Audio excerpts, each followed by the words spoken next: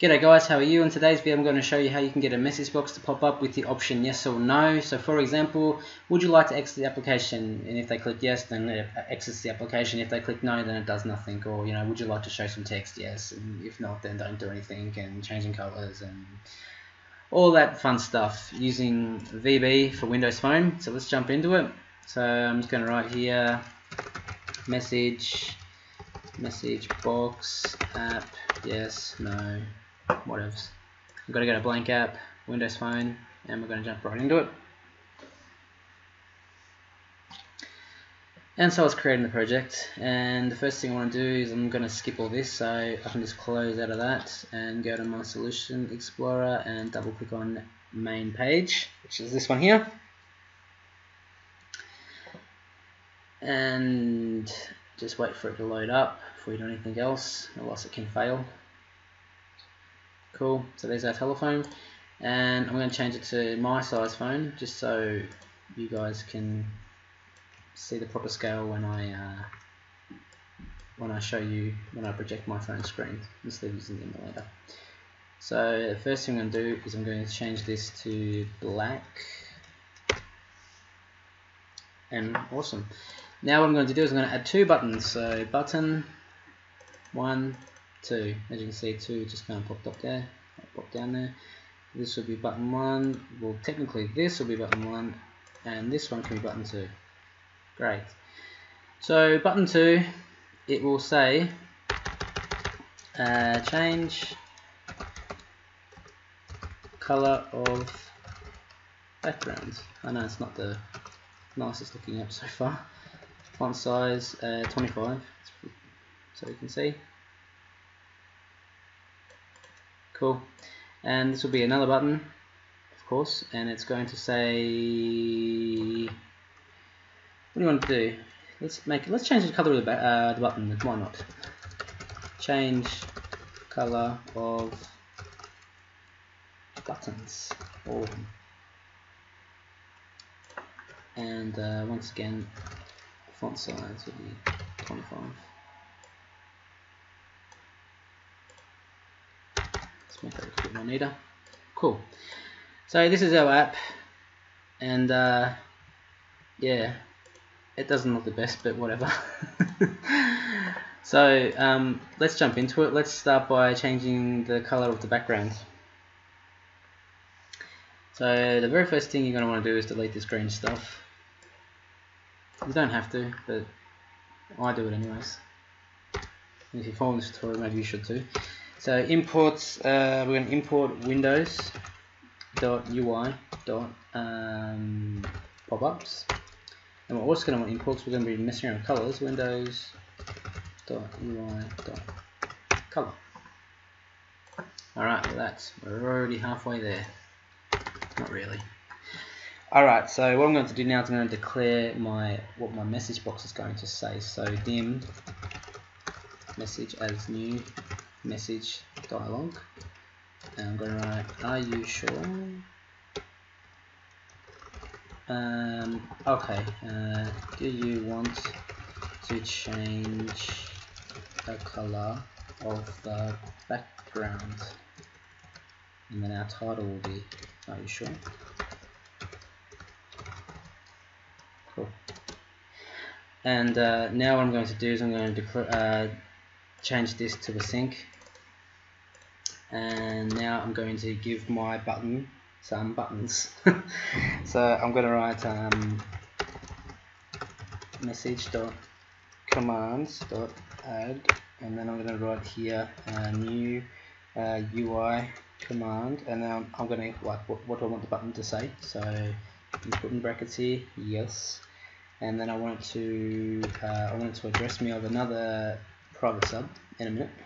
Address me dot, and then we'll stop right there. Now what we want to do is we want to make another private sub change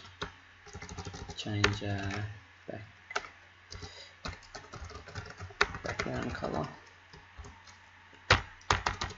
So we're just going to write here simply me dot background equals new solid color brush, and now we write Windows.UI colors, and let's change it to orange. So A1 change, A3 change background color, the color background to orange. So what's going to happen here is it's going to change the color of the background to orange if we press yes. So address me of, and then we can just write here change color background, change background color, sorry. And that's the first one. Now for our second one, for no. So if I press no, then I don't want to do anything. So I'm just going to write commands.add, and then write new. So just the same as before. I could probably just control copy just to be honest, but why not go through it again just so you guys can understand. Address of me dot, yeah, and I suppose I could make another private sub, no change. That sounds pretty simple, doesn't it? No change background color. And so if it is that, then it's going to go to no change background color. Of course I could just left this as no, but I want to change it back to black. Me.background equals new, and I could have done an if statement as well in the last one, but just so you guys can get a good understanding. Black. So the reason why I've made this button here is because if they've clicked yes and they click button again and they click no, it's going to stay orange, but if they click no, then it's going to go back to black. So that's why I've done it that way. And now we're going to write await message dot show async, and that's the first part of our code done. So I'm going to just jump to the second one just so we can do it. So once again, declare message as new message dialog,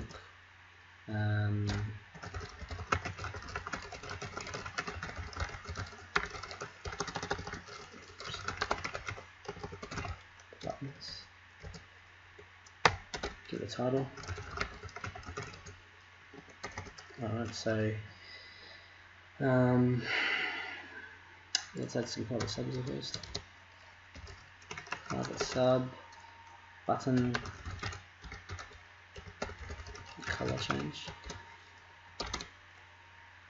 I'll write here button 1 dot background equals new. Oops, solid color brush. Windows.UI dot color dot and colors dot, and we'll change it to yellow. And we're also going to do the same, so we can just copy that again and change the color, the button name to button 2, and now we can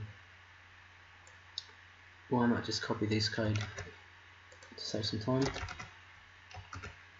Shit, I'll press Ctrl C.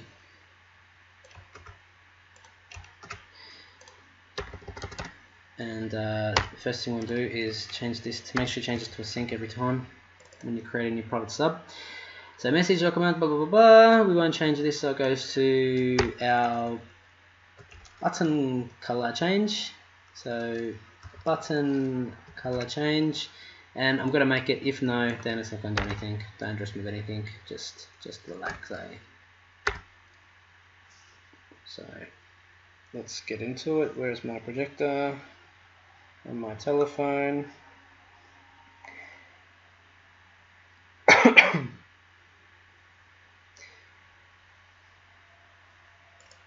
oops, I could put 2 of those there. Okay, so let's load up the app. Okay, so there's my phone. And yep, I'm going to project it. And I'm going to make it a bit bigger.